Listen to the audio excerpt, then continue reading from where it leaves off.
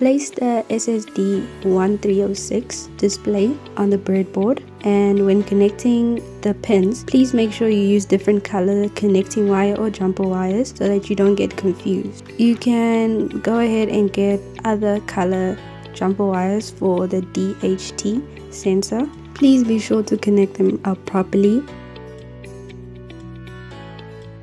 And please don't forget to connect your resistor between data pin 2 and your 3.3 volt pin.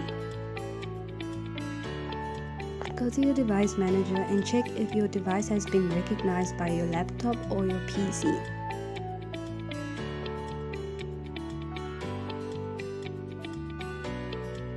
When you are done, go to your Arduino IDE and copy the code from the link below and paste it in a new sketch.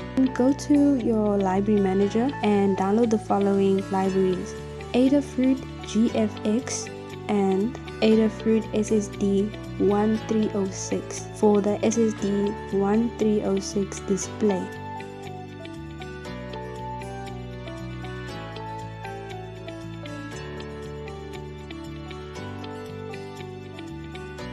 Now go ahead and download DHT sensor library and Adafruit unified sensor for the DHT sensor.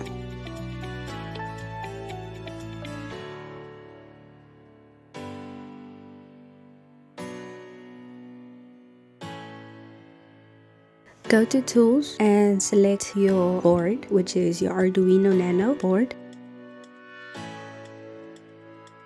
And then go to Tools again and select your COM port. I don't know about you guys, but I put my processor on old booter because it would always show an error. Go ahead and upload your code.